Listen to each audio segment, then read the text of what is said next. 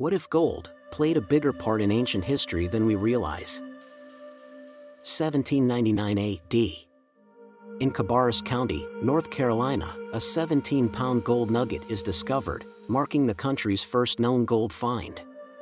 The first American gold rush begins in 1803 when gold is discovered in Little Meadow Creek, North Carolina. It is said that gold can be found in asteroids. In the Sumerian tradition, the Anunnaki race wanted to mine Earth's gold and rebuild their planet. It was believed that their planet was being destroyed and gold was the only element that could save it. In Sumerian mythology, the Anunnaki were a pantheon of good and evil gods, duality, who came to Earth to create the human race. According to some resources, these gods came from Nibiru, planet of the crossing. The Assyrians and Babylonians called the planet Marduk after their chief god. As of 2023, California is seeing a new gold rush as a result of high rainfall and forest fires.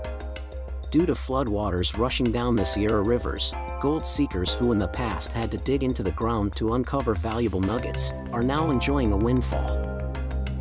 In astrology, the sun is believed to be responsible for wisdom and wealth. With the same association, gold is believed to bring wisdom and wealth in the owner or wearer's life. If the ancients believed that gold could heal an entire planet, could gold heal us? How?